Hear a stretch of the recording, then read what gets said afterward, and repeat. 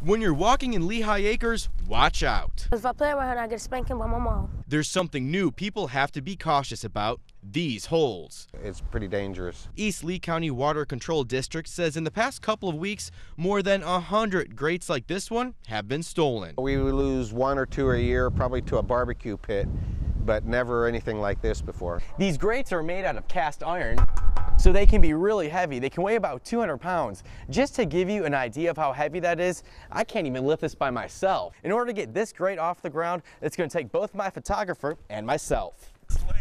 And that's some heavy lifting, considering once you come to a place like this, the grate is only worth about 30 bucks. Did anybody bring in any of those, water grates here?